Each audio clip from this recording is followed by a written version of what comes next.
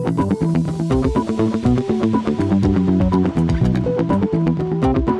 name is Evan Brewer. I'm at MI today to do a bass clinic. We're going to focus on a lot of techniques that I use to do the music that I make. I think an understanding that education takes place in structured places like this, you know, and benefiting from that, but also understanding that education is everywhere. Every time you turn on the radio, you're going to hear someone playing music. Every time you go to a club to watch a band, those are lessons in and of themselves, you know. So just understanding that anytime you're listening to music at all, there's a lesson to be learned from that experience, you know. Without organizations like this and people who are willing to continue the knowledge, so much can just get lost over time. So what you guys are doing here is really important to me. I place a big emphasis on education. I'm always excited to give back to people, you know, and kind of return some of the knowledge and inspiration that I received coming up as a player. So I'm happy to be here doing this with you guys. It's great.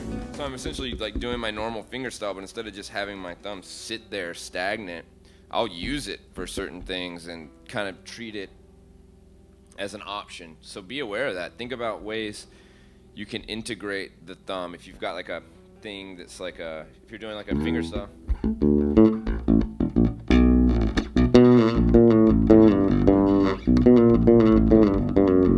Something that involves like string skipping, it'd be harder to go. I mean, I can do it that way, but I don't know, there's something about using your thumb in conjunction.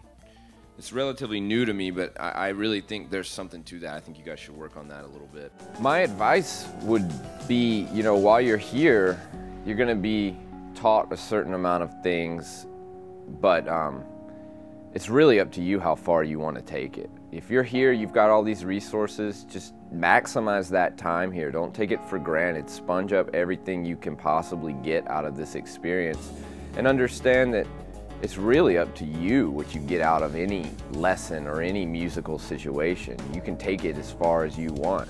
So use your time here wisely and learn from the staff, learn from the other students, and just learn from the whole experience of being in Hollywood, you know, having like-minded individuals around you, and take advantage of this community fully, because there's so much you can get out of it. There really is.